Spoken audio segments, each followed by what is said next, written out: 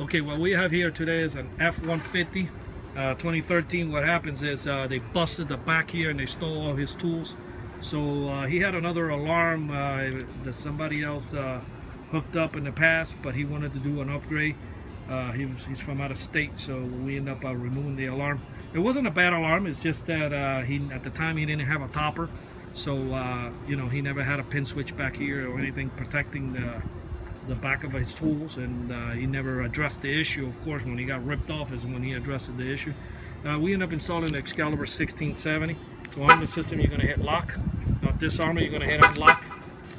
What we end up doing is we end up incorporating the text alert. So when the alarm fires off, he'll receive a text alert. I'm going to go ahead and bang on the glass first.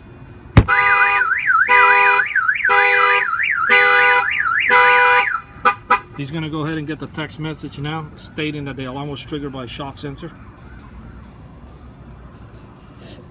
So the text came in. Alarm was triggered by shock sensor. And it gives you the coordinates where the alarm was triggered. If somebody opens the back, we're going to go ahead and open the back.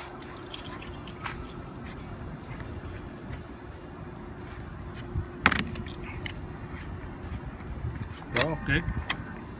Oh, it's close. Okay.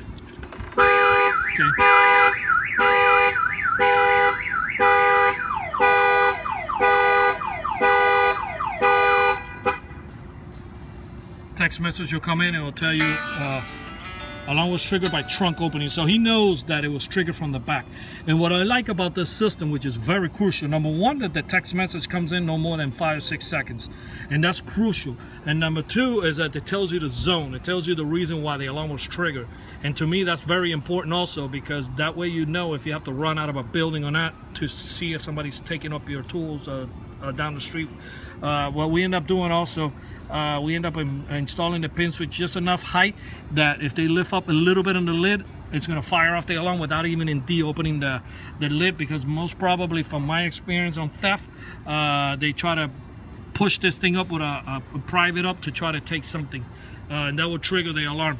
And of course, if somebody opens the door on the truck, he's going to get an alarm that the alarm was fired off by the door. But in the meantime, let me tell you something about the app. You can arm and disarm the alarm from your phone anywhere in the world.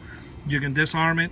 You can track it. It sends you everything by text message. It creates a contact in your address book, so you can change the ringtone you like. So you'll know the difference between somebody texting you and then the alarm going off. So that's very important too. And in the iPhone users, I believe on Android, I'm not an Android guy, but on the iPhone users, you can select how you want the ringtone to come in. Instead of being like a ringtone, you can select it as a text tone. You can select it as a ringtone, so that way it's an actual phone call instead of a ringtone, a text tone. I'm sorry. If you're sleeping, you'll get it's like somebody called you in the middle of the night. I'm gonna go ahead and open the door, and the alarm will fire off.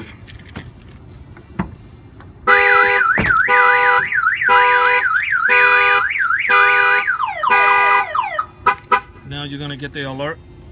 It's going to come in. It's going to tell you alarm was triggered by door opening. Okay, the alarm was triggered by door opening.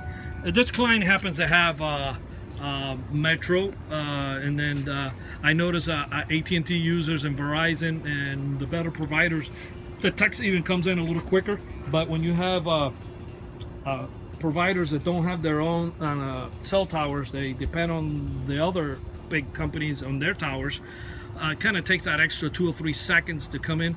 It's okay, but normally if you have AT&T or you have another provider, it should be even a little bit quicker. But that's even fast compared to a lot of units out there that take about 40 seconds, and sometimes they even go the minute mark.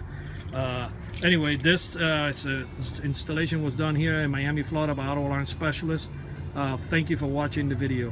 Our numbers are 305-298-4814. This is on a 2013 F-150.